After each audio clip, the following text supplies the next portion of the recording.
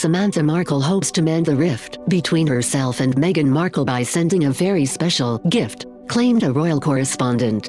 Angela Mollard revealed Samantha is compiling a photo album of all the Markle family going back, with pictures of all the relatives.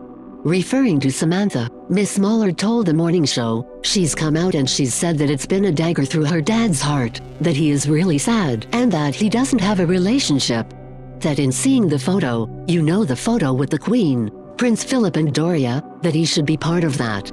She has come out and said that she really hopes they can mend the rift, that they are family. She does this, she says something nasty about it and then she wants to be involved in it.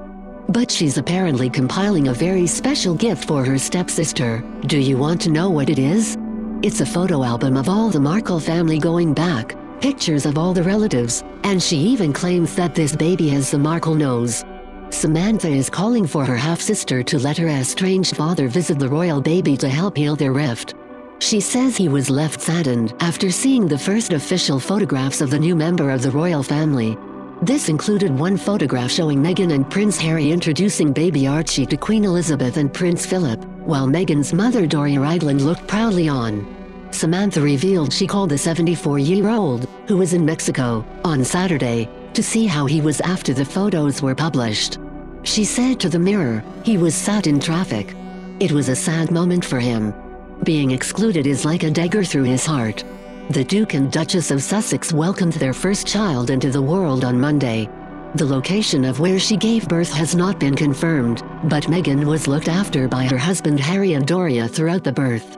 One family member who has been noticeably absent throughout her pregnancy is her father. Meghan has not spoken to Thomas since he was unable to attend his daughter's wedding last May after needing heart surgery just a few days after being caught up in a fake paparazzi scandal. But Samantha believes Doria, who was married to Thomas from 1979 to 1987, should have helped Thomas be included in the baby celebrations. She said, Doria could have said to Meghan, "Get your dad out here." But sadly there seemed to be a lack of effort. He, Thomas, is a doting granddad. He buys toys, plays creative games, he's funny and nurturing and communicative.